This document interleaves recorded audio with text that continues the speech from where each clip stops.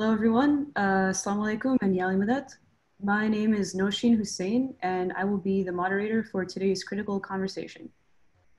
Today, we are talking about the history of Islam in America, and today's session will provide an opportunity for us to explore how we're taught about our own history in formal and informal education, how that affects the stories that we tell ourselves about our current experiences, and why it's important, particularly as Muslims in America, to relearn and reimagine some of these histories.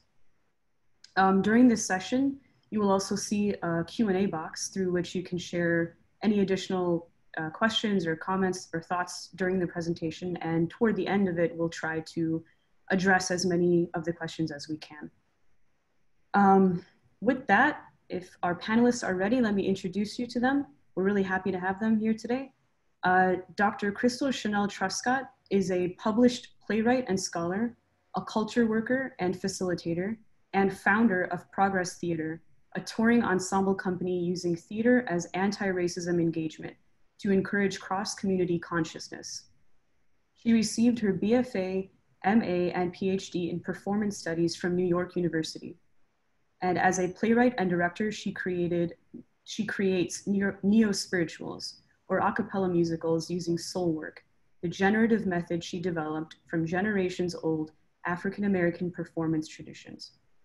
Her plays blend pop culture and academic conversations that span and straddle time between histories and the present to engage communities across race, class, gender, and spiritual identity. Dr. Truscott's scholarly research investigates oral traditions, cultural knowledge, and community practices as methodology for use by artists and practitioners, educators, universities, and organizations seeking to offer inclusive, dynamic curricula and programming. Her research on representations of Muslims in pre-1950s American theater is featured in the Routledge Companion to African American Theater and Performance. Dr. Truscott is currently working on her book, Soul Work, Methodology from the Cultural Conservatory, which traces the development, philosophy, and practical application of her method for training artists, building ensembles, and connecting communities. Her work has garnered recognition and grants from the Ford Foundation, Doris Duke Charitable Foundation, National Foundation for the Advancement of the Arts, and the U.S. Leadership Conference on Civil Rights Education Fund. She is Associate Professor of Performance Studies at Northwestern University. And Dr. Hussein Rashid has published academic works on the role of technology in teaching religion, Malcolm X, Gowali, intra-Muslim racism, Islam in comics, Muslims in film, and the role of arts in conflict mediation. He recently finished co-editing a book on Kamala Khan, or Miss Marvel, Marvel Comics' first Muslim character to headline her own comic book. Dr. Rashid is currently co-editing a volume on Islam and popular culture and another volume on Islam in North America, and co-authoring a cultural history of Muslims in America. He is currently affiliated with The New School, is a fellow with the American Muslim Civic Leadership Institute, and is on the advisory boards of Anakaya Dance Theater and the Tannenbaum Center. Dr. Rashid talks regularly at churches, synagogues, and mosques on Shi'i Muslim perspectives on anti-racism. He has a BA from Columbia University and a master's and a PhD from Harvard University. And at the outset, we would like to note that the views of our speakers expressed during the course of this discussion are their own. So let's start. Drs. Truscott and Rashid, welcome and thanks for joining us. I am going to go ahead and throw some questions at you to frame the conversation, but please also feel free to respond to each other as you answer the questions. So let's start. First, I want to think through the formation of history. So can you each talk a little bit about your own process of learning about how American Muslim history has been constructed so far, and anything that you've learned that has surprised you or made you think differently about this history? Bismillahirrahmanirrahim. Assalamu alaikum and yalimut everyone. Thank you, Nausheen. Thank you, Dr. Truscott, for joining us. Thank you for all the attendees for being here. I think for me, when I started doing research for my doctoral program, I was looking at Qawwali, a type of South Asian devotional literature. And I really actually wasn't as interested in Muslims in the United States. And I heard a talk by a scholar by the name of Sylviane Diouf. She has several books out, but the one that I'm most interested in is called Servants of Allah, about the early enslaved Muslims. But in this talk, she did this tracing of the sound of the azan, the call to prayer, and the ways in which it sort of survived in enslaved Muslim communities, and how that transformed and adapted as people were struggling with maintaining their cultures, their religion, as though we can separate those two, but really trying to maintain that, and how that sort of transformed over time.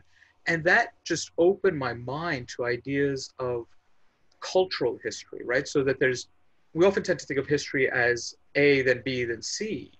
And really what Dr. Diouf's talk and really got me going was thinking about, well, what are the things that we carry with us? How do we have this knowledge from the past that is always with us and always bringing with us wherever we are? And what does that look like in new environments and new places? And when it enters conversations with other people's histories, and what does that look like? So history not necessarily is linear, but history is really encompassing ways in which we view the world. So for me, that was an absolutely catalytic event in terms of doing my own work now on Muslims and US American popular culture. Yeah, assalamu alaikum, everyone. I'm really happy to be here and be a part of this conversation. So thanks for welcoming me. You know, I think I have three short stories that I'll share just about how I ended up really leaning into Muslim history and the process of learning about Muslims in America and American Muslim history.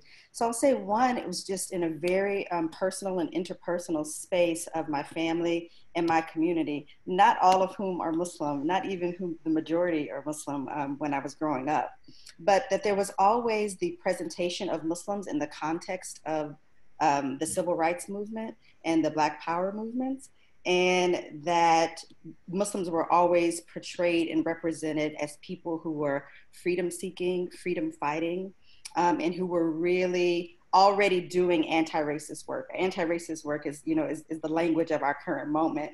But in the 60s, that wasn't used, but that was actually what was happening.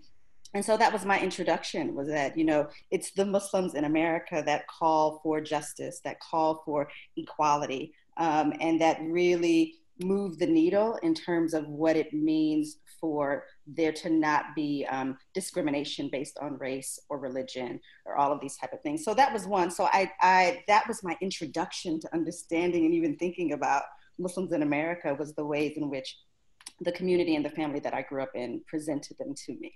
And then the second, I would say, so part of that is also just in like film and cinema. I remember I have a very strong childhood memory of watching the movie Roots. And in Roots, the main character, Kunta Kinte, who was enslaved and taken from West Africa, is portrayed as Muslim. And he, in the movie, like exemplifies all of the things that my community had said, right? He was freedom seeking, he was just, he was God-fearing, he was persistent in trying to hold on to the culture that slavery was telling him was less than, or that he shouldn't practice. So I was also seeing evidence of that in what I was consuming and what my community and family were permitting me to consume of pop culture. So the next is that when I was in college, I took a class by Robin D.G. Kelley, who is a very prominent historian, African-American historian, American historian. And I remember this was my freshman year in college, and he talked about he wrote a list of all of the ways in which slavery was justified by people who were really interested in upholding that system. And it was things like, well, these people deserve to be enslaved because they have no religion, which ultimately meant not Christian, right? These people deserve to be enslaved because they have no language, right? Which meant they don't speak English, right? or that there was no written language or no culture, etc. So that the approach of people who were interested in slave holding was erasure, right? Was that, well, if nothing exists, then that justifies it. And then he went on to say, now, here are all of the things that we know to be untrue. As exemplified, the strongest examples that he gave were of enslaved Muslims, right? That enslaved Muslims, that there was documentation of the ways in which they practiced Islam in very, you know, in all of the ways that they could as enslaved people, that there was documentation of literacy, of writing in Arabic, of people who had studied and all of these things. So every justification for slavery, he presented an example of a life and a story and multiple lives and stories that contradicted that. And more often than not, the narratives that he was using to do that were Muslims. And so that was like, light bulb, you know, like that wow, proof is that easy, right? Like it's something that I already knew, but that the way that I understood what he was saying, like that no historian worth their salt could look at American history and the history of enslavement and not come across Muslims, right? And not come across Muslims who had survived and who had insisted upon their humanity and humanhood. And then the last story that I'll share is that when I was doing my research and I was really looking at spiritual diversity in American performance, and I kept stumbling across tropes about Muslims, and it was very interesting how clear the dichotomy was. So that when I was reading plays that were written in like the 1800s and maybe even late 1700s by white American playwrights, the stereotype of Muslim was very much the way that you see it today, right? That it was a violent person, that it was an irreligious person, that mostly male, right? And that they were, you know, kind of given names, you know, like the Sheikh or the Sultan, you know, but they were somehow dominating and threatening the existence and purity of white womanhood and white male power, right? And then when I would read plays by African Americans that were written in the late 1700s and early 1800s, the depiction of Muslims would be totally different, right? That it would be, here are people who are who maintain their culture. In America, here are folks who were kings and queens. Here is literacy. There would be Timbuktu. I mean, it would just be, these depictions were so night and day. And so that also really, you know, was an important moment for me to think about, like, what does it mean if anyone only has access to either story being told, right? And what power or what clarifications can exist if we get to hear as many stories at the same time as possible, to really have access to what is complex, right? And to what and whom erases the you know, evidence of the complexity of American lives, identity, and history. Yeah, that is thorough. I'm struck by how much of a conversation it is, like the reasons for slavery and then the justifications for slavery and then the refutals of those becomes this conversation. It brings me back to what Dr. Rashid was saying about history not being linear. It is kind of this circular thing.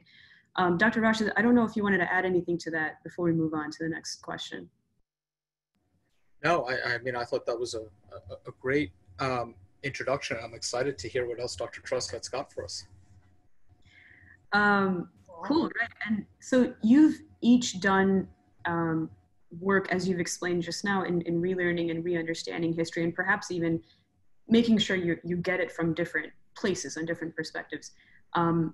Dr. Truscott, I'm going to ask you to talk a little bit about Plantation Remix, which is one of, I think, your current projects. And then Dr. Rashid, I think you're working on a cultural history of Muslims in America.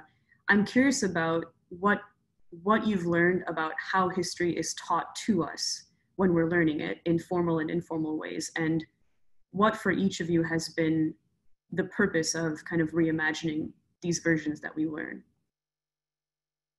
Yeah, so I'm gonna try to be as concise as possible in talking about Plantation Remix, but you know, you invite an artist to talk about work and we We're can go here to down a hear. rabbit hole. But what I'll say is, so one is that this term remix, right, is very intentional in that it's different from remake, right? If you think about songs, when another person remakes a person's song, they're really singing that person's song the way that they sung it, just using their voice. When someone does a remix, right, that it's more that they are taking information from that song and then they're trying to figure out how to do it their own way, how to make it better, how to fill in the holes, how to imagine what it could be or think about what's missing. So this idea of a remix is really kind of lives in the land if you think about academia of scholarship, about what it means to have read scholars of the past and quote them, not because you're necessarily agreeing with them or agreeing with everything that you're saying, but you want to build on it, right? Or that you want to expand it. So this notion of plantation remix for me really, in short, became about reimagining the ways in which plantation tourism could be rehabilitated as a site to heal and connect communities, as opposed to disconnect and um, and really only tell one side of American history. So in the South, and I'm from Houston, Texas originally, but in various places in the South, less so Texas, but there is an industry of plantation tourism, right, whereby people go to tour former plantations, and I'll speak specifically about one of the tours that inspired me, because there's the largest of these tours exists in Mississippi, and it's actually called the Pilgrimage, right? That is called the Pilgrimage, whereby, and because Mississippi has the largest number of former plantations that are still intact and still owned by the descendants of the white descendants, right, of people who own those plantations. And what happened in the 1920s, 1930s is that those white descendants refurbished those plantations, and every year would have gatherings and tourings where they would dress up like their ancestors in what I call like Disney princess Southern Belle, attire, and give tours of the plantations and tours of the grounds, as if though they were the glory days, right, or that they were beautiful times, and would do this. You could go on the whole tour, a whole 2-hour tour, absent any recognition of the other identities and lives that lived on that plantation and made that lifestyle possible. So there would be no mention of Native Americans, right? And or that in order for this plantation to exist, people native to this land had been displaced and often murdered in mass numbers for that to exist. And then the second crime of, in order for this lifestyle to exist, that there was unpaid and forced labor happening to uphold this Disney princess Southern Belle. So to this day, you can go on those tours and they're the same way. That you could go in and you see people dressed up in 19th century sort of Gone with the Wind garb and give this tour, completely erasing all of the other voices and histories that are evident and connected to that land. And what that does, unfortunately, is it has this single story mentality of saying, the same things that I learned in that history class, right? That here's the justification for these things without, really thinking and showing the breadth and the comprehensive system that made that lifestyle possible.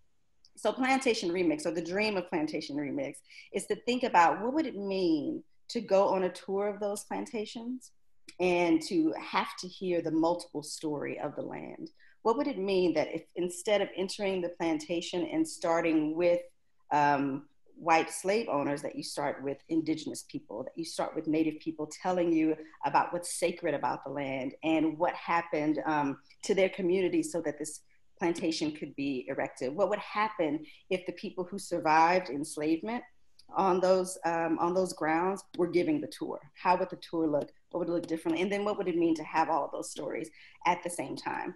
Additionally, Plantation Remix really leans into this notion that there's really no American identity, past or present, right, across a multicultural range of experiences that is left uninformed by the systemic and sociocultural descendants of US slavery, right? So US slavery is the foundational system of the United States. And you're not going to be able to look at a present day law or movement or commentary, any of those things, and not find those connections to slavery. And so the last thing that I'll say about Plantation Remix for now, unless you have questions or other folks have questions, one of those things is that there's a plantation that used to, I don't know if they still do it now, but it used to be that there were naturalization citizenship ceremonies held on the plantation, right? So that people who were, that was one of the events or services of that plantation, so that people who were becoming new citizens, because this was the plantation of one of the founding fathers, right? That one of the white founding fathers, that this is, you know, a person's entry into understanding what it means to be American needed to start there, that would somehow make it more powerful. I mean, lots and lots of questions and complexities, even in that notion. However, because I feel like a lot of people think, well, in learning about slavery and American history, that the Black and white binary leaves out the entry point, right, of people who are new Americans, or first generation Americans, second generation Americans, et cetera, et cetera. But one of the things that begin exploring is how to tell that story. What does it mean for people to enter into the middle of a history, right, or a conversation that's already fraught with tension and not get a great deal of context? So one of the pebbles that I'll say that I'm, you know, researching and tracing, you know, performatively in Plantation Remix is this idea of the Reconstruction Amendments, right? Which were, you know, and I don't want to say this definitively because I'm not 100% sure about it now, but as I understand it, there have been no amendments to the Constitution since then, right? Since those Reconstruction Amendments. And the Reconstruction Amendments took place right after the Civil War. And they are amendments 13, 14, and 15. So they happened right after the ending of slavery, because the ending of slavery called for amendments to the Constitution, because the Constitution did not include everyone who was living in the United States. And so you have the 13th Amendment, which abolishes slavery, the 14th Amendment, which establishes citizenship and what citizenship is and what citizenship means. And then the 15th Amendment, that is about voting, right? And that citizens have the right to vote. So these conversations that we're having today, even about citizenship, about voting, they cannot be had outside of the context of understanding those amendments, right? Because those amendments are still the ones that are cited and used for all of these things. And so then if we jump even to things like the civil rights movement, right? That the 14th Amendment really was the first to think about this idea of citizenship and equal protection under the law, right? Or what was addressed in the civil rights movement of 1964 as not being able to discriminate on anybody, discriminate against people on the basis of race, color, religion, sex, national origin. That Civil Rights Act of 1964, the foundation for that was the 14th Amendment. The 14th Amendment, you know, was in response to the ending of slavery. So all of that connects. And then if you go even further, that during the civil rights, the Immigration and Nationality Act of 1964 came out of the civil rights movement, which was building around what it meant to not discriminate. And prior to, language around who could immigrate, who could, you know, who would become a citizen, could become a citizen, and even like unspoken, you know, practices of discrimination around which countries were deemed okay to immigrate from, and for people to become a citizen. That those amendments, again, directly tied back to, those civil rights acts directly tied back to the Reconstruction Amendments, are the things that gave justification that welcomed a new wave of immigration from across the world and from a large part of the Muslim world into the United States. So I know I warned you before that I could go down a rabbit hole, but the idea of exploring this through performance, right, in a way that puts people into conversation to say, because it's a bold statement to say that there's no US identity that's disconnected from the systemic descendants of slavery, but when people can be immersed in saying, you know, kind of following all of the steps that lead back to this, the plantation politics, right, that we're still in many ways trying to heal from. I think that that oftentimes can open up a great deal of conversation, right, and more understanding. And if anything, hopefully, like the dream is more connection, right, in really doing the work that says, that wants the United States to practice what it preaches, for lack of a better word. Yeah, so it sounds like it's much less a reimagining of history, and much more almost like a reprioritization of what we're forgetting about history, or what we just don't think about. Sure, because it's not a reimagine. We don't have to imagine it. It happened, right? Like these things are real. What we are reimagining is the way in which the public has access to shared history, right? That we're saying these sites, or any historical site, right? Be it a monument, be it, you know, reservation land or holy land for Native Americans, be it a plantation site, that there has been, or a lot of people either have no information about those sites, or they have a single story information about that site that's told from the perspective of justifying, right, why things are the way they are, as opposed to the story that says, you know, what if I could look at it from the perspective and lens of everyone that it impacted, everyone who was alive then, and then all of the impacts that happened thereafter that affect our lives today, right? So, yeah. Yeah, I'm really struck by the image of like a citizenship ceremony happening on a plantation, and just all of the metaphors that includes. Dr. Rashid, do you want to tackle that as well? Good question. Yeah, so first I want to start out by thanking Dr. Truscott for reminding me I forgot the land acknowledgement. I'm in New York City on land that is traditionally stewarded by the Lenape people. And if you're interested in finding out how to support them in their work, if you look up the Delaware Nation Foundation, that's the active group for the Lenape people here.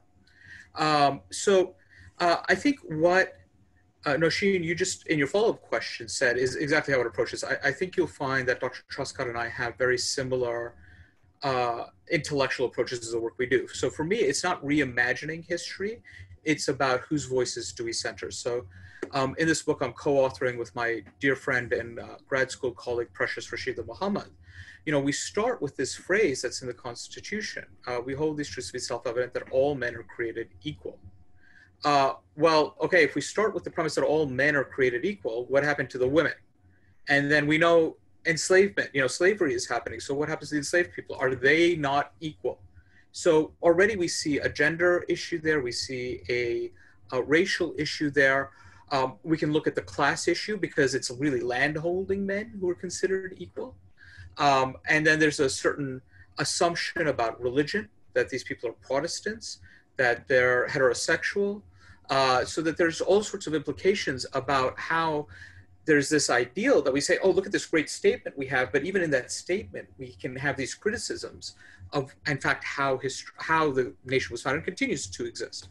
And I think a lot of what I'm trying to do in that book is thinking through with Precious, how is the United States, if we think about all these identities that are excluded, how do we think about the United States as a country defining itself not so much aspirationally, but in opposition to Blackness and in opposition to Islam? Because everybody makes a big deal about, let's say, Thomas Jefferson owning a Quran, which is fantastic, it's true, he owns it, but it really seems the ways in which the Quran and Muslimness was utilized was to try to say, they're the big boogeymen over there, how can we be better than that, right? And now all of a sudden, it's like, now you actually have Muslims here, what do we do? But you actually had Muslims in the country then as well, right? George Washington, we know, had at least 2 Muslim people that he kept enslaved, Fatima and little Fatima. You don't get any more obvious than that. So how do we start coming forward with these stories? Not because, as Dr. Truscott said, the history didn't happen. We don't need to imagine this. But how do we change the perspective of the history so we can actually think about ourselves more inclusively? You know, and if I put on my religion hat for a second, right, my theological hat rather, we talk about toba, repentance. But repentance isn't just seeking forgiveness, right? It's turning away from a behavior that is detrimental, that is harmful, into something that is better. But if you don't know the behavior that's harmful, how do you turn away from it to the thing that is better, right? So to honestly take into thinking about what this country could be in its most idyllic form, we need to face honestly what's happened in the past so we can turn from it, right? And say, this will not happen again, rather than happening again and again. So for me, I think that's part of the conversation. And what this is always trying to figure out what are the conversations that are happening. So as a scholar, one of the best bits of advice I ever got from a writing seminar I attended was that whenever I'm writing, I'm entering into a scholarly conversation. So I need to find out what's being said and what do I want to add to that conversation. And I've taken that perspective, I think, to trying to understand history and trying to understand what role do different communities have in these histories. So I think about the fact that there is a history in this country of slavery. And Dr. Truscott said, and I'm paraphrasing here, I couldn't quite get it, but something along the lines of, there is no US identity that is not impacted by US slavery, right? That's a conversation that's happening in this country. And when I think about my own family, right? They came from Tanzania. I was born and raised here in New York. My parents came from Tanzania. Most of my family came from Tanzania. And before that, obviously multi-generations back from South Asia, right? These are histories of countries, of the people who were alive in my lifetime, histories of colonization, right? And that's a different type of mentality that comes in. And so that's a conversation that my elders have and are bringing into conversations here in the United States. And so we have to think deeply about what happens when these two conversations come into mind. Now, arguably, the conversation of colonization and the conversations around slavery are cousins, right? I mean, they're not unrelated, but they're very different and they look very different in different places. So how do we understand that how do I understand myself as coming in with the conversations that I'm carrying from my family, from my elders, right? And how do I enter into a conversation that's been happening in this country since 1619, right? And how do those become overlapping conversations? How do they become ways, and I think Dr. Truscott talked about freedom fighting, but how do they become complementary conversations for a broader ethic of equity and freedom? And for me, that's an important thing. And as I'm saying this, you know, I think we also have to look at our religious tradition, again, putting on the theological cap, right? I think about Hazrat Musa, alayhi salam. When he leads his people out of enslavement, they're wandering for 40 years. And the traditional commentaries hold that that's because you needed generations to let go of this conversation of enslavement that had ended. But that conversation of enslavement hasn't ended in this country. The conversation of colonization hasn't ended for many of the immigrants who are coming in. So how do you have these ongoing conversations and try to thread something new? And on that note, I want to think about this, is I also am very cautious of, I don't want to say that this is a generational issue, that it gets better across generations. It doesn't. When we look at attitudes and polling on attitudes on race in the United States, there is consistently, across generations, a continuous hum of explicit racism, and we have systematic racist issues of race that we have to deal with. And I absolutely will not dishonor my elders, because if I believe that there is something about justice that I want to stand for today, it's because of that conversation I was in because of them, right? So we may not speak the same language, but I didn't come out of this new and fresh. I came at this because of them. So how do I develop a shared language with them that has them engage in a conversation, right? And that's, again, it's not intergenerational. How do I do it with my peers who also don't understand the conversations that we're walking into? So I think it's really important to understand that as individuals, we are always part of conversations. We are walking into conversations. We are walking with conversations. And it is incumbent on us to listen before we decide we can contribute. That's fair. And I think you both hit upon the point that I think when Dr. Truscott said there is no American identity that is untouched by slavery, there is an acknowledgement that has to happen that the effects of the consequences of slavery are still in play today. And you can't really get that context without acknowledging that and owning that and knowing that. So I appreciate saying that out loud. I think that's important.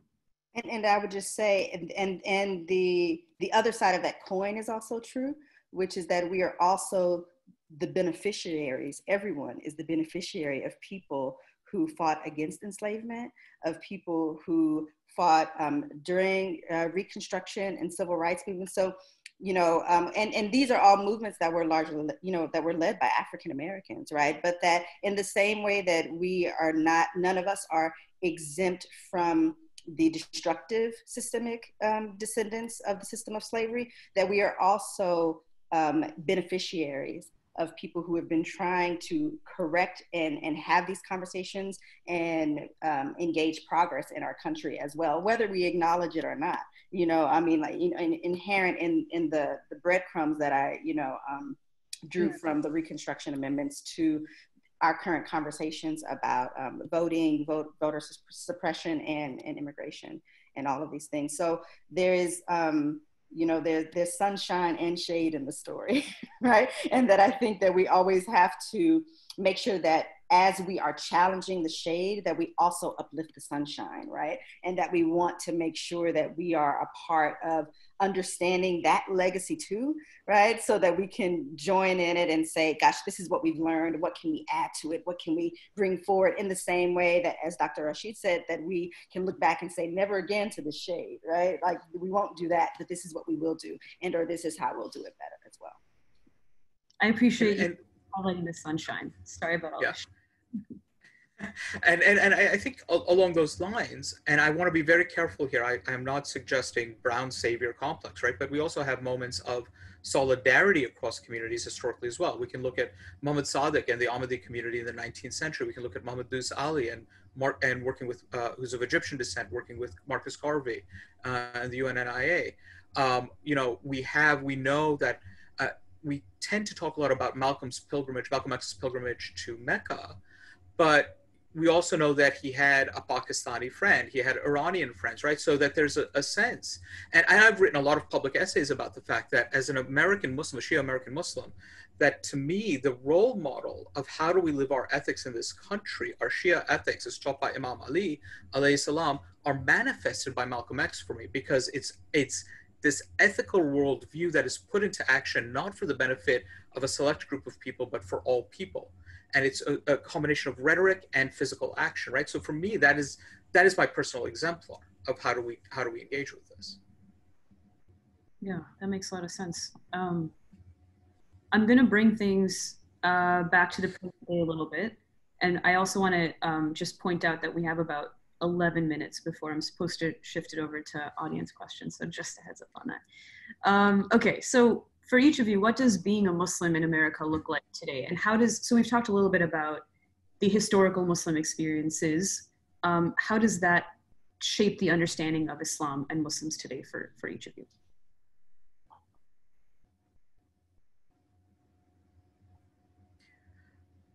I don't think, and this is the bias of the book I've mentioned, but I don't think you can understand US American history without understanding how the country engages with its Muslims. From Jefferson saying, we should be able to have a Muslim elected to office because he didn't think it would ever be possible, but establishing that actually now as a benchmark we should strive for, right? To town names in the United States like Mecca, Medina, Allah, Arizona, Al-Qaeda, Iowa, right? I mean, these are the ways in which this country is shaped in its interaction with Muslims, real and imagined. you have architecture, Richmond, Virginia. You have the Landmark Theater, which looks like a giant mosque. You have city centers, these old Shriner lodges, Chicago, the Bloomingdales on Wabash in Ohio, right? Looks that way for a particular reason.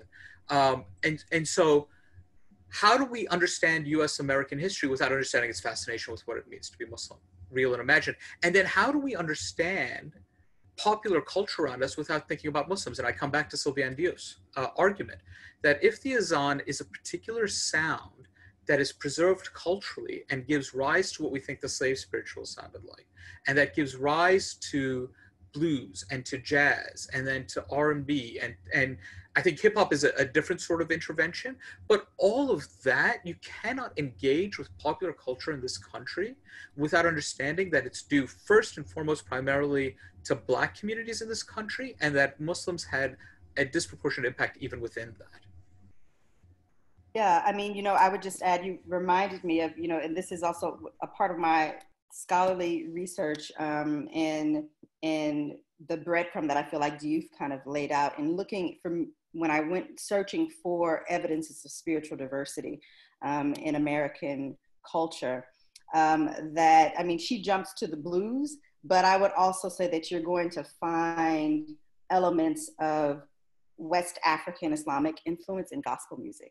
I often say to people that the Black church, as it was formed during the time of slavery, is probably the first multi-faith, interfaith institution in America, because people who were enslaved from all parts of West Africa, various religions, when they got here, they were only allowed to practice one, right? Or ostensibly practice one, right? So, but you still had all of these people believing what they believed, worshiping together. And so what you find in the religion of people who were enslaved is that there are a range of expression, right? And one of the ways that Muslims showed up, I mean, there's so many examples of the ways in which Muslims showed up, because the field spirituals, are directly connected to what became gospel music. But that in really literal ways, so that you can find churches built throughout the South by formerly enslaved people that are built facing Mecca, that you find Arabic script on the back of pews that was written by people who were enslaved. So people who were constantly trying to assert, right, their belief systems, their humanity, their presence in all manner of ways. So, I mean, absolutely, I agree with you, that you really just can't look at United States history and not engage Muslim American history. That is a part of the of how the United States became the United States, right? And how culture moves through this land. The other thought that I had, and I'm going to try to be brief on this, I know we're running low on time, but I was just really struck by Dr. Rashid's statement about the cousins of colonization and slavery.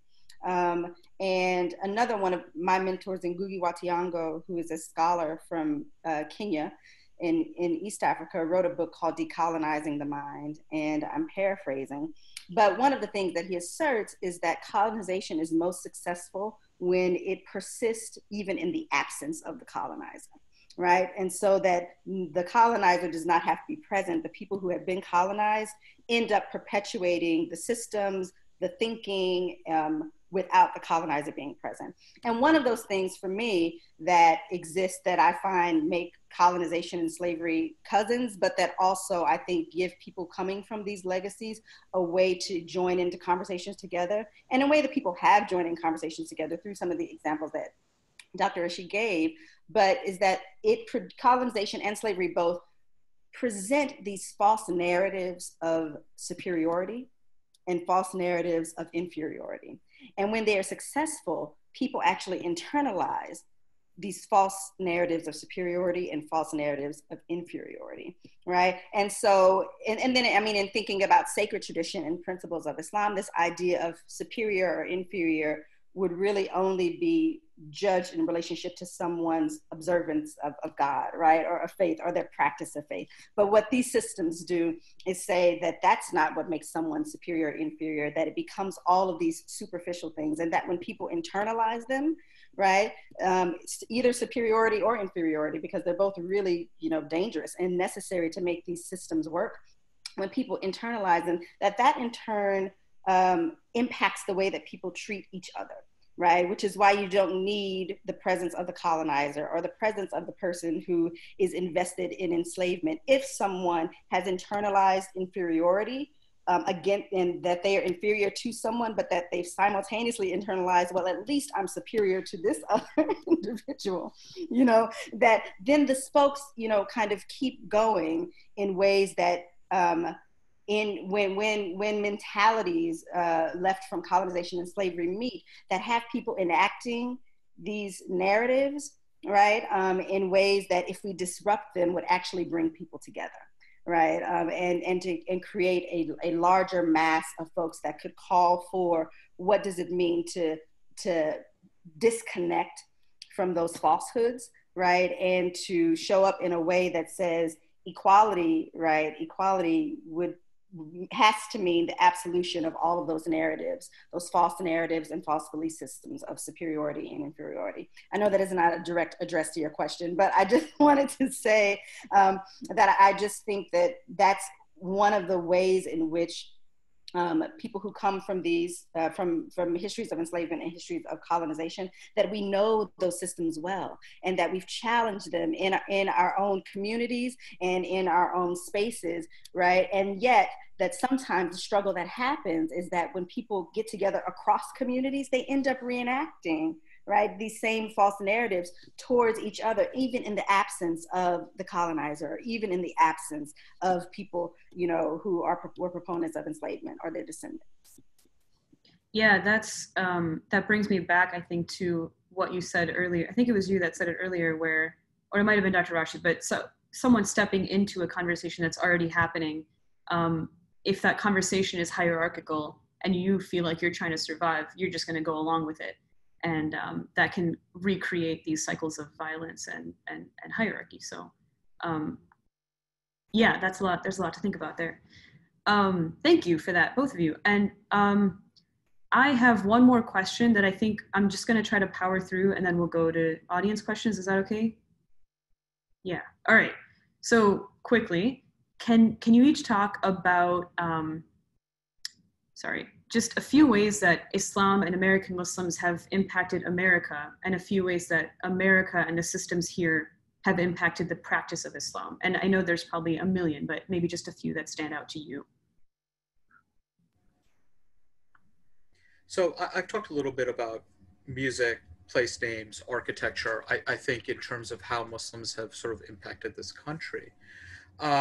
I think the flip side is how the state, the nation state of the United States has affected the way Muslims understand their faith is, I think that there has been a push to formalize a particular understanding of what it means to be Muslim, right? So you have these interfaith panels and you have the rabbi, the priest, and the imam, but the imams don't function for Sunni Muslims in the same way that they do for rabbis and priests. And of course, Shi'i communities have a different leadership structure where the imam is not the person actually you're trying to bring in. And so we're trying to fit into this mold of what the state wants us to function as. That's cultural. I think more formally, the state has very strict rules about charitable giving and organizational structures. And I think that really impacts the ways in which we organize and structure our communities, and we're very conscious of where our money goes. Sometimes for the better, because there's a certain type of professionalization that implies, and sometimes it's sort of like we're talking a lot about mutual aid in this present moment, right? But when you think about what things like zakat, sadaqah, khums, all these things are supposed to do, those were the original mutual aid, right? They were meant to be taken from the community, invested back into the community. And I think now we're looking for more formal, is this a 501c3 where I can direct my money? And so I think those are ways in which it's, we're falling into, I don't want to say we're giving up the ethic of giving, but I think we're giving up the ethic of the impact of giving, right? And we're looking for a type of recognition that I think a lot of this type of giving historically has not been part of it. You know, the idea was that you gave with being anonymous about it, and now it's sort of like, I need some recognition for this for tax purposes or community purposes, or whatever it is. So I think, again, the state is having an impact in places like that. That's really interesting. Yeah, you know, the first thing that came to my mind was one of the things that I love about Islam and about expressions of Islam. I would say, you know, in America in the United States is the range of expression. And I think, and I really love that, thinking about the United States as a very unique space where one can experience a range of cultural expressions of Islam and Muslim identity kind of within one country, right? Oftentimes I think when people think of the Muslim world, or if folks travel to the Muslim world, they're engaging cultures and Islamic culture that is very that's very place-based and culture-based on a single culture or a single identity, right? And it's one of the things that I kind of love. I love that I can travel to various places in the Muslim world and I can pray, you know, in various places, because that's the same, but that there's so many cultural expressions that are different depending on whether I'm in Malaysia, whether I'm in Senegal, whether I'm in Turkey, right? That I'm also engaging with this culture, and that Islam does not manifest by creating a monolithic culture everywhere that Islam spreads, right? That there is this belief system and that there is an array of expressions. And I feel like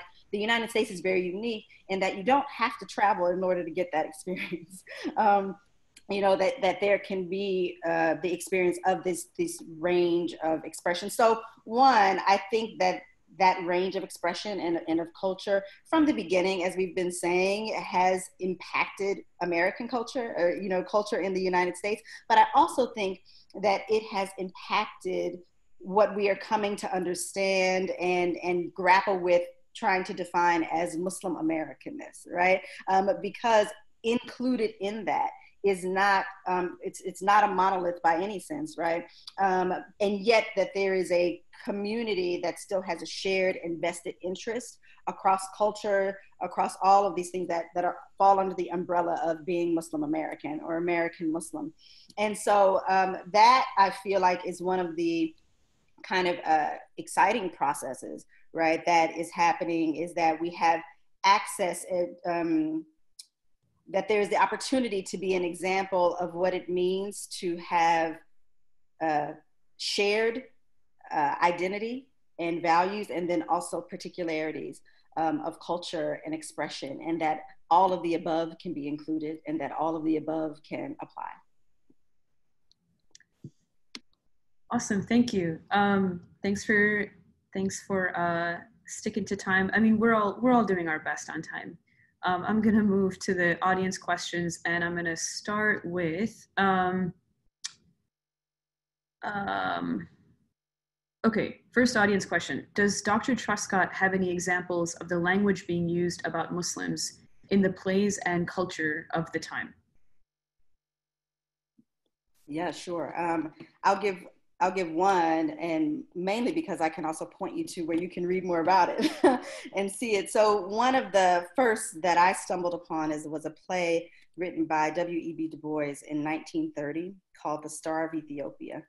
Yeah. And in the play, so at the time, there was a phenomenon called pageant plays, right? That every identity in the United States would sort of put on and perform as a way of showing pride in their heritage, right, or their culture. So that people of Irish descent would have a pageant play, right? That people of Asian descent would have a pageant play.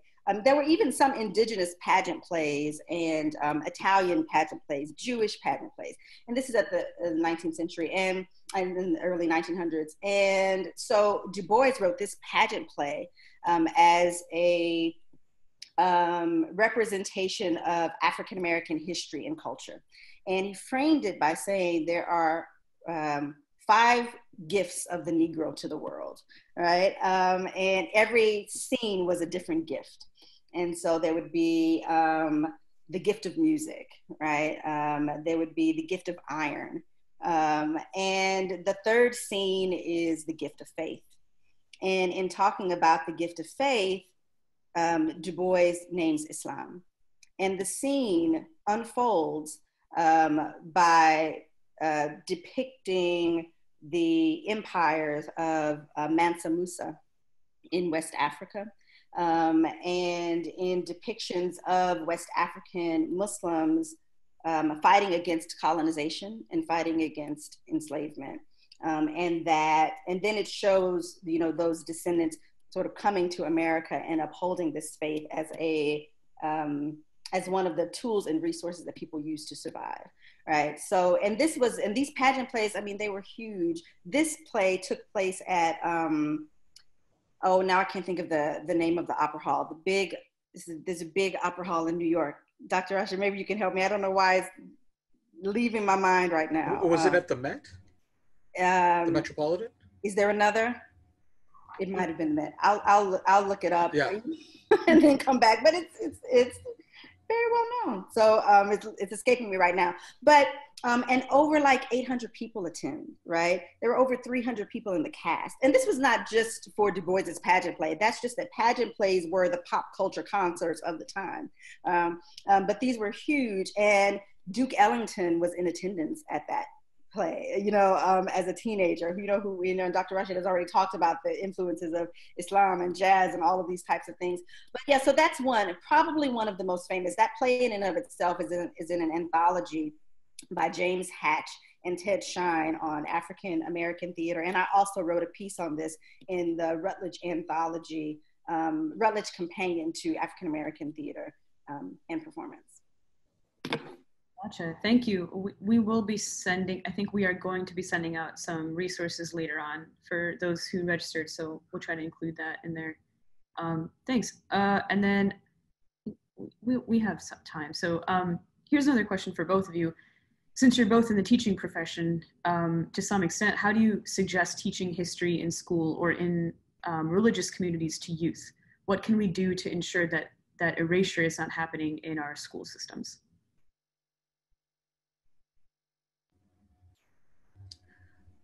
You know, I think part of what I struggle with in getting university students who are just fresh out of high school, and this is not a critique of my students, I think it's more a commentary on things like the Common Core that really have a lot of our students working towards a test rather than coming in with the ability to think critically, right? So even in my class, my Intro to Islam class, for example, 14 weeks, 2 sessions a week. So I meet with them, let's say 28 times over the course of the semester if they're there for every class.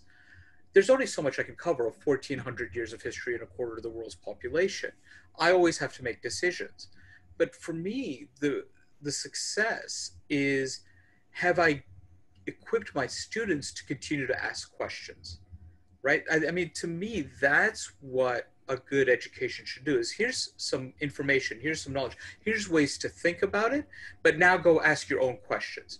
I'm telling you questions people have answered. Go and now ask the next set of questions. Go ask better questions.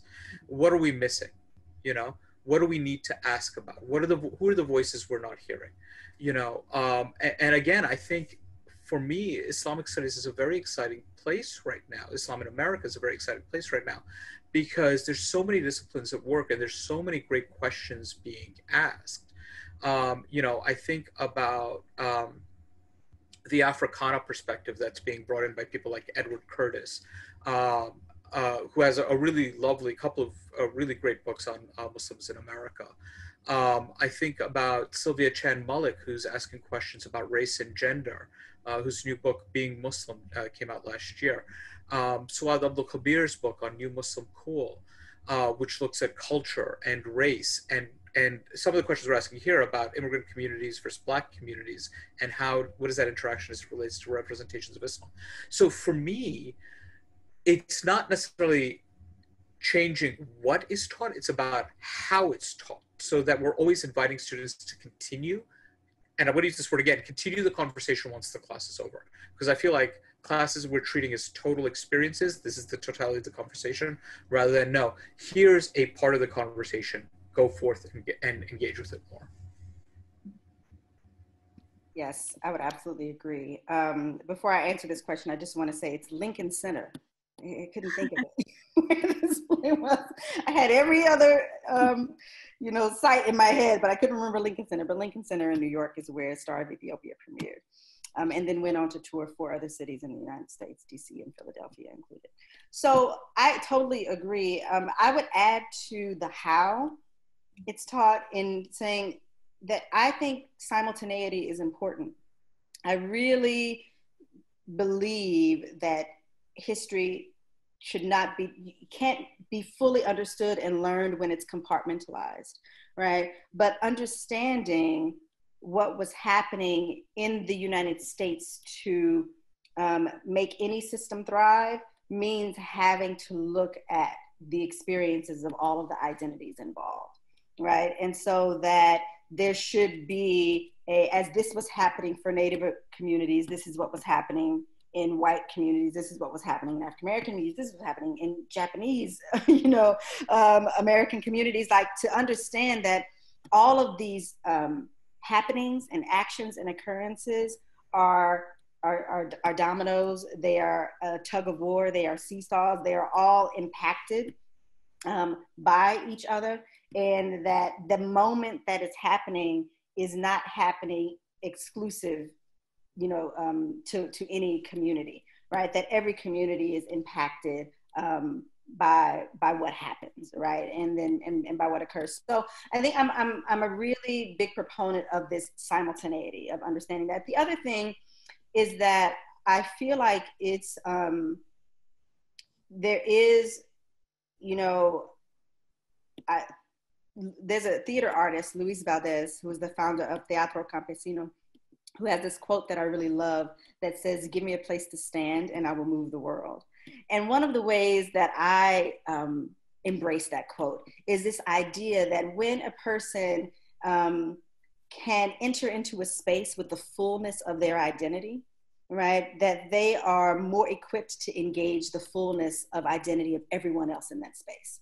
Right. And so as specifically and wholeheartedly as most of us, certainly as I would want to represent who I am and my family's history and all of the complexities and nuances of it and my community's history, like that type of investment in being able to bring in all of who I am and the shoulders on which I stand into a room invites, I feel like, others to bring in the fullness of who they are and the shoulders on which they stand, but that it also equips us with that level of trust and care to say, great, now all of our stories and histories can exist in the same room at the same time, and they should, right? And this way, which Dr. Rashid mentioned earlier, of what it means to enter in the fullness of who you are and then listen, right? To embrace and absorb all of the ways that the fullness of all of these histories and identities are in conversation with your own. So making history and the learning of history not as something that is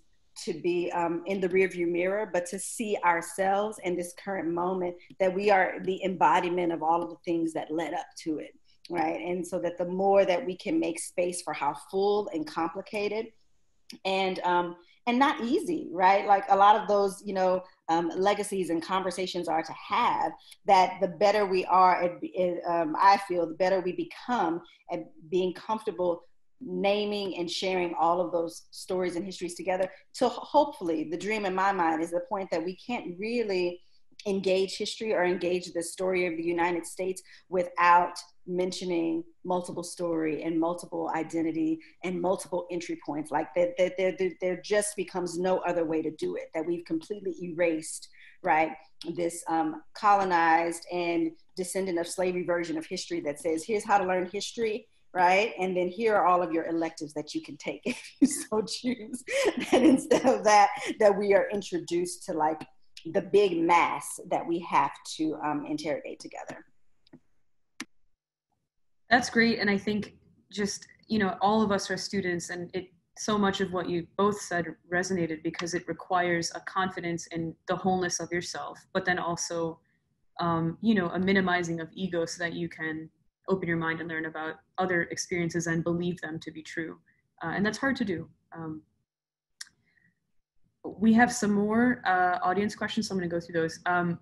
For projects like Plantation Remix, which are so strongly place-based, to deconstruct the stories that we are told about that place and how it fits in our view of history, do you use any techniques or mechanisms to bring in narratives that happened in different places and times into the performance?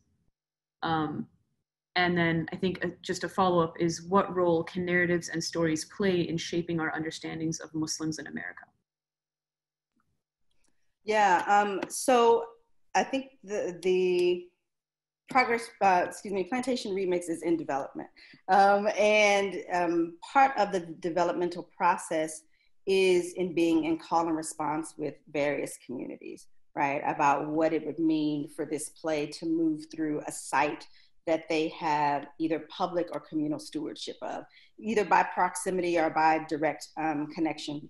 But so there is absolutely the intention to honor the specifics of a given site, which means that there's an element and a chunk of Plantation Remix that changes at every site because in order to honor that, right? There's also a chunk of Plantation Remix that's the same at every site because what we're looking at is systems, right? And sort of these larger kinds of conversation. And then there's a chunk of Plantation Remix that is fully informed by the presence of that particular audience on that given day. And the kinds of conversations and or performance interventions that happen as a result of who's in the room then, right? One of the techniques in using that is a story circle technique that was started by the Free Southern Theater during the Civil Rights Movement. That became Junebug Theater, that was based out of New Orleans. And it was a technique that was used to facilitate conversation and listening between communities that have a violent history, and to have them be in the same space and be in conversation, and then ultimately, over time, right, begin to have performance and changes in behaviors in terms of the way that the communities work.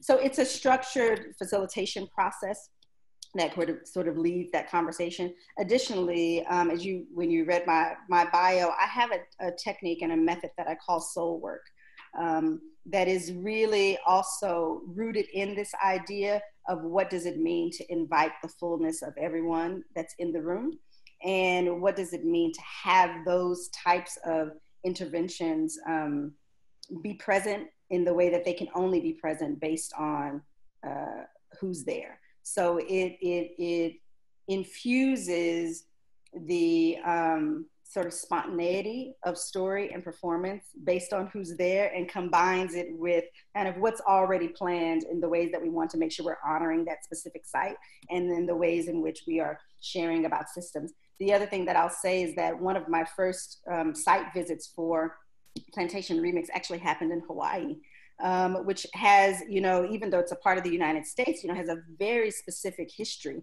in terms of Native Hawaiians and in terms of the, populations that were colonized and basically put in indentured servitude plantations there. Specifically like a heavy Filipino population and Malaysian population. And so what we found is that the particularities of a site, people sometimes assume that the particularities will disconnect folks, but actually it's the particularities of a site that invite the universal experience, right? So that you had people from various parts of the world on the site of these Hawaiian plantations that were able to bring in stories from their communities and their histories just by leaning into the specifics of that site. And I found the same thing in various site visits here on the mainland of the United States, is that when people are there, the particularities are actually not a deterrent. The particularities are an invitation, right? So that we can bring in and see again, like all of the, this is not a great phrase right now, but all of like the oppressive cousins and the way, because, oppression is really not unique. They're the same tactics and the same things that are used to oppress people in various places. I mean, it's not a unique thing. And so when people share those particular stories, that it really does open up this universal lens through which people invest in what it means to assert the humanity of people that are like themselves and people that are not like themselves. Yeah. I obviously can't talk about Plantation Remix, but I'm going to take the second part of the question about narratives. And I really want to build a little bit on what Dr. Truscott was saying, as she was talking about, oppression uses the same sorts of tactics. I have a book on my to-read list, which makes the argument that Nazi laws, anti-Semitic laws passed during the Nazi regime, were based on America's racial segregation laws, right? So that we can see the ways in which these things sort of flow, because there are only so many ways you can oppress people, right? I mean, one could arguably say this is kind of what Pharaoh was doing. Is it really that different? Because how many different ways can you do it? And I think the idea of particularity of narrative is so important, right? We love a good book or a good movie because it sits in a place, it tells a story that we then imagine ourselves in or around. And then we start making connections with this story and that story and this story and that, and we make those constellations of stories, you know.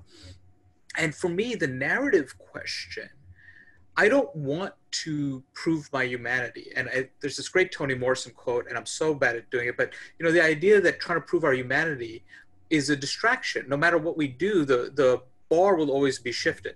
So if we say Muslims have no religion and we prove we have religion, well, Muslims don't have a religion that promotes peace. Oh, well, we have a religion that promotes peace. Oh, well, you're not fair to women, right? And so those bars are always shifting without any self-reflexivity coming back. Well, what about the culture in which you sit, right? So that power dynamic comes into play. And so the narratives I'm really interested in are the narratives that allow me as a Muslim to tell the stories of Muslims in a way that Muslims would recognize and that they would find joy in. And so I worked on a project several years ago for the Children's Museum of Manhattan called America to Zanzibar, Muslim Cultures Near and Far. And the question was, well, all these parents are coming in with questions about what it means to be Muslim. I said, but who's your clientele? And they said, oh, well, our target audience is the kids. I said, so how are your kids going to find joy? And how would Muslim kids find joy in your museum? That's what you do with every other. And then, you know, again, to their credit, that's how they were thinking, but they were caught up in adult thinking. And we were able to create this exhibit that traveled the country for 2 years. Dr. Truscott and I are advising on an opera at the Spoleto Festival that will premiere, was supposed to premiere this year, will hopefully premiere next year, on Omar ibn Said and his autobiography of an enslaved Muslim man, and the struggles that he went through. And our goal has really been, how do we tell Omar's story rather than how people were functioning as intermediaries to Omar's story, right? How do we honor what he thought was important? There's another project I'm working on, and I mentioned these as projects because I think it's important to say these are the things that bring me joy, because I think it's a way for us to tell this story. I'm working on a project with the National Jazz Museum in Harlem about Muslims in jazz, but very particularly through the lens of Harlem, right? So this thing is, what brings us joy in Harlem that we can imagine the musicians we're talking about we're also finding joy in, right? So that it becomes a celebration of life and culture rather than a response to somebody else saying, prove to us you are worthy of life and culture. That's really cool. I'm very excited about the jazz thing. That's awesome. All right, I think I'm gonna just go for one more question. We have like a minute, but it's probably okay. How are Muslims and their communities in the US working together today in the interest of Muslim unity?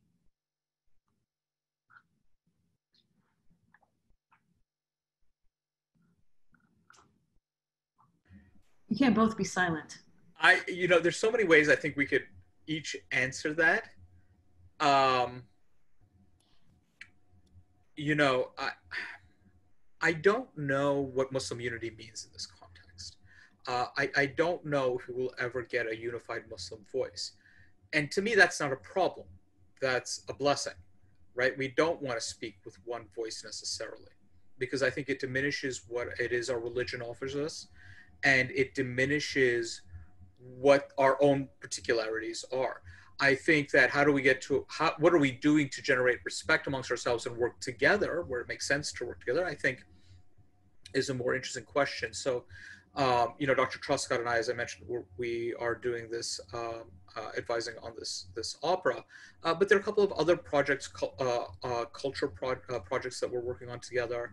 There are communities, I think you mentioned in my bio that I'm part of this group called the American Muslim Civic Leadership Institute, which brings together Muslims of all sorts of varieties who work together, whatever they're working on, and where it makes sense for us to work together, we do, right? So it really becomes, ethically, we may have common ethics and worldviews, but we're called to do different things and in different ways. So how do we come together to support each other where it makes sense, rather than arguing, oh, well, you're Arab, you're South Asian, you're African American, you're Senegalese, right? How do we get into bypassing those irrelevant particularities while respecting those particularities for what it brings to the common work? Yeah, I think, you know, my initial thought is just that I agree in that if unity means sameness, then I'm not sure that that's, you know, the best way for Muslims to contribute. You know what I mean? As Muslims have contributed to this country since its founding, right? That it hasn't been sameness. I go back to this phrase, range of expression and range of contribution. You know, and I don't think that we can get that if the goal is sameness, right? But one of the things that I also advocate for, and I find a lot of joy when I experience it, is understanding that the work and the efforts have to be ongoing. That there's not a once we get here, let's stop, right? Or that there's not an end. That what we're really building and looking for is, you know, a healthy working relationship, you know, within our various communities and with communities that are not Muslims. And that type of work, and I'm taking this from, you know, people who do lots of anti-racism work and my own anti-racism work, is not a one-off. You know, it's not something that you can just do once. Because we are all still fighting against all of these legacies inherited. We are still dancing in the sunshine and the shade, right? And we have to, we're trying to find the best way, right, to move through those spaces and to move through those moments together, right? Not necessarily identically, but I think that this investment in that, you know, reminders benefit believers, right? And that we have to continue to remind ourselves and to continue to work and to continue to remind others and to continue to grow, right? And to evolve and all of these things. So I think that there's a call for a continuity and a spiritual practice, if you will, or a social practice that mirrors a spiritual practice, which is that we are always in process and in progress, and in constantly working on the next iteration and a better iteration as opposed to the end, you know, and that we've kind of reached it because, I mean, maybe, you know, if we've reached it, then maybe that's Jannah, you know, and that's not where we are right now. So, yeah. I like that connection of spiritual and social. I think that's a good way to think about things. Okay, I think that's the end of our audience questions. And unless y'all have anything to add, I will wrap it up. Anyone want to add anything? I will just end coming back to where we began. You know, think about the conversations we are part of already. What are the conversations we're entering into? Are we taking time to listen and understand what those conversations is, rather than simply inserting ourselves and assuming we know we're there? And part of that also means being active. Once you're ready to engage the conversation, how do you bring other people into conversations you want to have, while still respecting the position that they're starting from, rather than saying, why aren't you there with me?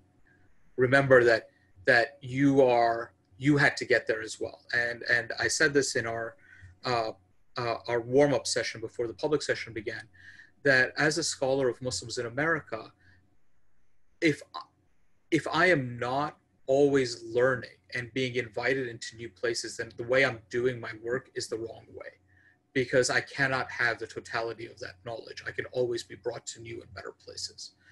So, you know, I'll leave that as my closing thought. Inshallah.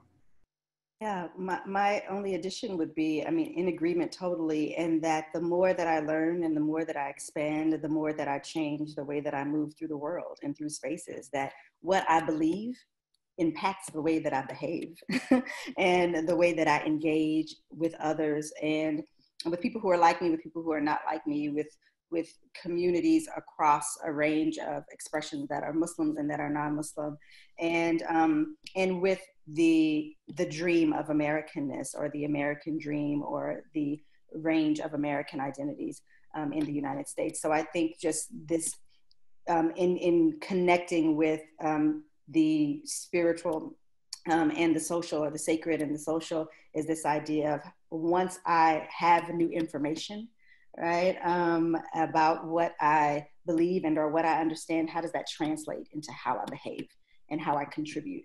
And that there are an infinite number of ways to do that, right, to contribute, that there's no one way, and that is part of the excitement, is that we all get to find our own way. Thank you both. We're only slightly over time, and I'm going to take that to be a victory. I really, really appreciate you both being here. This was such a great conversation. I have a lot to think about. For the audience, I just have a couple of announcements. I'm going to share some resources in the chat in a second. So if you're looking for those, please check out the chat. This upcoming week, we also have a number of young adult conversations related to this topic. And for that information, you can check out the Smiley USA social media platforms. And then I think this Thursday, we have Dr. Omid Safi, and he'll be talking about the path of radical love, linking love and justice. And he will introduce us to how Muslim sages like Rumi are rooted and grounded in the Quran and the very being of the Prophet, and form a whole lineage of lovers of God and humanity that extend down to our own age. And that is Thursday, July 2nd at 8 p.m. Central Time. And I think we'll throw in a link in the chat if you want to register for that. And lastly, there will be a survey that will pop up on your screen at the end of this session, and data and feedback are important, so we would really appreciate if you would take the survey. Thank you all for joining us. Thank you to our panelists, and we hope to see you at the next one.